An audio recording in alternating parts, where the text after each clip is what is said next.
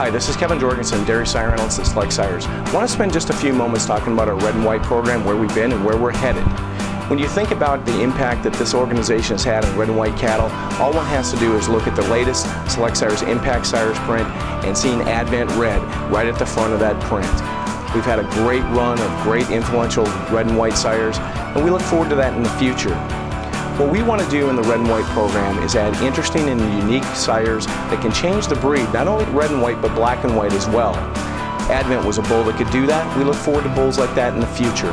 We're going to bring in 7 of the most influential red sires in the breed today that can change things from both a production, type, and health trait respect. We've been able to do that in the past. I'm confident we will in the future. All one has to do is look at our current lineup and bulls like Carson Red, who's a tremendous influence for production of over 1,400, a great type bull, and a bull that will meet both black and white and red and white market. In addition, a bull like Colt P Red fits all of our markets. He's a bull that's high fertility. He's a bull that's high health traits. He's one of the few progeny-proven red and polled sires available, and his calling card is going to be those great udders.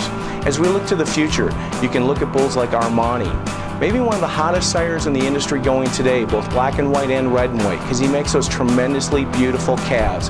He fits the Showcase Selections designation, and his calves are the talk of the town out there.